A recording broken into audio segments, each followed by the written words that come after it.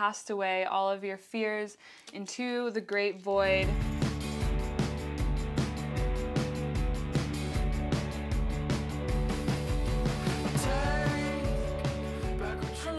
Fellow Earth Angels, thank you so much for being here and hanging out with me today. I have no one else to hang out with, so I really appreciate you stopping by. It's a Sunday and all of my friends have prior engagements. None of my roommates are home, none of my 5 roommates, and so I'm just here alone. Ever since I was little, I have always just played alone, been in my room alone. When I got my first laptop, it was one of my favorite things to scroll through Tumblr until like 3 a.m.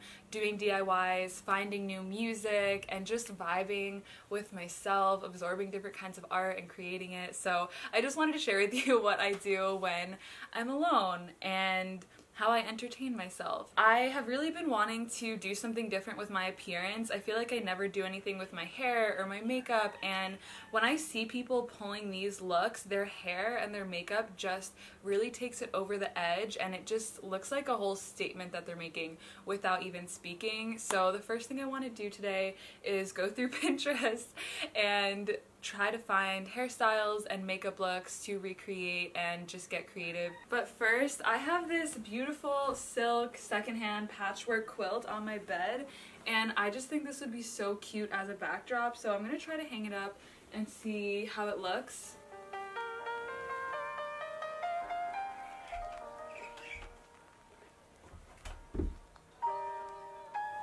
I'm into it. This is another one of my favorite pastimes, is to redo my room and make little comfy corners to hang out in that are kind of aesthetic. So what has been motivating me to try and get more creative with my appearance is the fact that I only have this one life. I just feel so existential and like I could die tomorrow, and I just really want to enjoy this human flesh vessel. I've spent so much of my life picking it apart and claiming it to be right or wrong. I just want to have fun with myself, with the way that I adorn myself and the way that I look moving through this world. Really treat this body like a little living art piece that I feel like it kind of is or can be. Let's try something new. Long hair hairstyles. I'm just going to do 2 braids in the front, and then I'm going to pull a piece back and do a space bun. And another one of my favorite things to do is just freestyle to lo-fi music. I'm not good at singing or freestyling, but it's just really fun to sing about how you feel. I also do this when I'm sad. Feeling so high from the goodness in my mind. Always knew I'd find peace inside.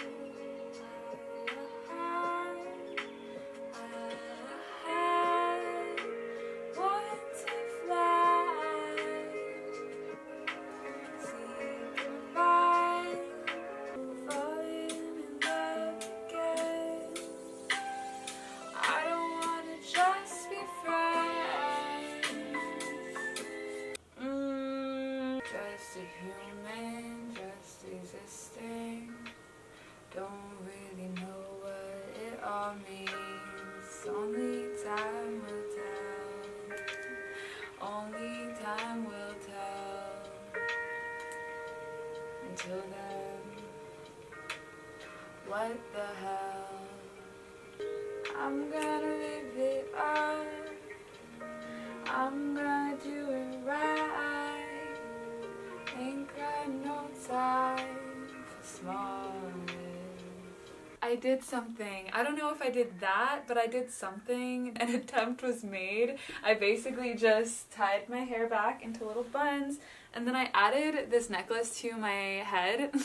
It just has 3 stars on it, and I put these tendrils over it, and it definitely feels like a galactic fairy look, and I really like it. I want to wear more hair adornments. If I had beads, I would have braided them in or just put a bunch of clips everywhere, but I think that putting a necklace in your hair is a really cute way to level up your look a little bit. And now for my next trick, I'm going to be attempting this look from Pinterest. I have this eyeshadow palette from e.l.f. and this is probably not going to end well for me, but I feel like you can't really go wrong if you're just smudging eyeshadow all over your face, although this certainly takes real artistry that I do not have, I'm just gonna go for it. So I'm gonna start with this blue color. I've just been really on my extraterrestrial shit. I'm already loving it, I gotta say.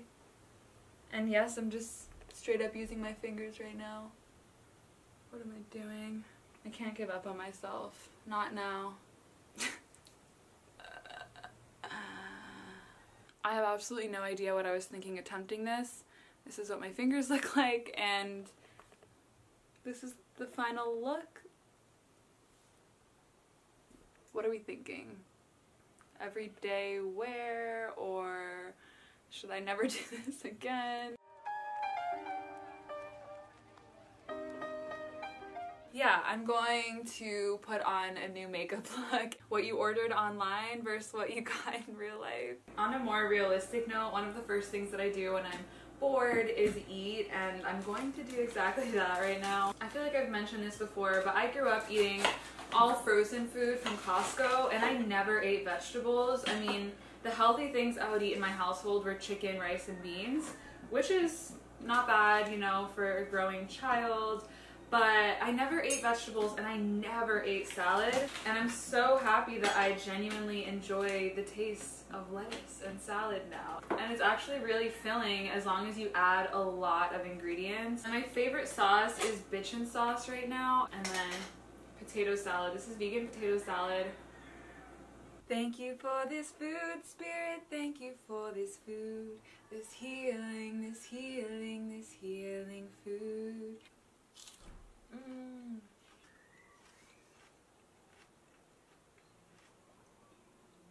I'm pretty sure I eat potatoes like once a day, at least several times a week. I think potatoes are my favorite vegetable, and if eating potatoes is ever wrong, I don't want to be right. I really want to make some sweet little pots for my pothos plants, which have been propagating for about 2 months, and the roots are nice and long and they're ready to be potted into soil. I have some inspo, I'll put it here, of what I want it to look like. It's really fun to be new and bad at things. I feel like as we get older, we stop putting ourselves in those positions where we could be bad at something. I don't know why that is. I feel like it just feels really vulnerable to be imperfect. And as you get older, it just seems a little bit less socially acceptable to do things and be bad at them, or do things just for the fun of it. So I'm cutting out these strips, and I want to make a layered pot, and I think that I'm going to make all the rings separately and then hot glue gun them together once they're dry. I kind of like the DIY janky, imperfect look of clayware anyway, so I think this will be really cute if it's not perfect, actually. I'm really curious, what is your thing that keeps you motivated to keep living this life every single day? There can be a lot of endless questioning, so what gets you through? What is your reason for rising every single day and choosing to be filled with love, even after it's broken you down a few times? Just asking for a friend.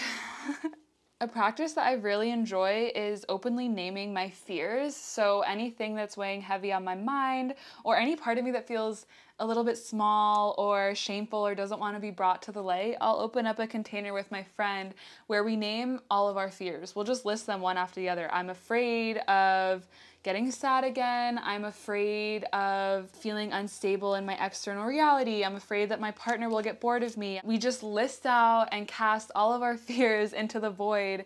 And I feel like it really takes the power away from them to be like, wow, I feel that, and yet everything in this moment is still okay. That doesn't take away from the fact that all is actually well, and that the only way that I will really make it through all those fears is by being present in this eternal now. It's like that quote that there's nothing to fear except fear itself. There's something magical about it, and I highly recommend doing that with your friends, just having a little date where you cast away all of your fears into the great void. Let them be carried by the wind, alchemized by the earth, back into light and presence, and release any resistance that you have around facing that fear and owning it and claiming it and knowing that it's okay to be afraid sometimes, to be unsure, to question. This is coming out so cute already. I can see its final form. The next thing I'm excited to be new and bad at is typography. I'll put some images on the screen here, and I'm taking this course on Skillshare called Great Graphic Design, Create Emotional, Gripping Typographic Art by Sophia Yeshi, and today's video is sponsored by Skillshare. Skillshare is an online learning community with thousands of inspiring classes for creators to explore new skills, deepen into existing passions, and just get lost in creativity. They have such a wide range of high-quality classes ranging from video editing to entrepreneurial courses, sewing, singing classes, and they have really amazing curated lists on their site as well. It's curated specifically for learning, meaning that there are no ads and they're always uploading new premium courses so you can stay focused and follow wherever your creativity leads you. And the first 1,000 people to click the link in my description box will get a free month of Skillshare Premium so that you can deepen into your creativity. And I just love them so much. I've been using them for years and I love having this resource on hand. I'm gonna do a little dance workout now. I haven't done this in a while, but I used to love doing Zumba classes, so I'm really excited just to move my body in this way, and it makes childlike joy just rush through me. I'm already so happy. Oh shit.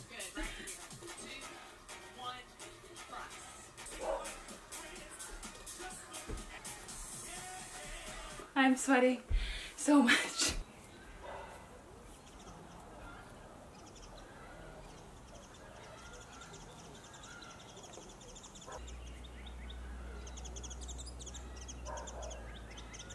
I'm ending the night with a face mask. This is a Mayan clay mask that I mixed with apple cider vinegar. It makes it really intense and extremely detoxifying. Skincare is something that I could spend hours doing, so I'm gonna wash this off and then do some gua sha and moisturize, put my oils on, and just cuddle myself in bed while editing this video. So yeah, I'm gonna end it here. Thank you so much for joining me on a really random day in my life. I cherish you so deeply and I'm so proud of your rising every single day. And just thank you for being just as you are. I hope to see you in a video soon. Bye!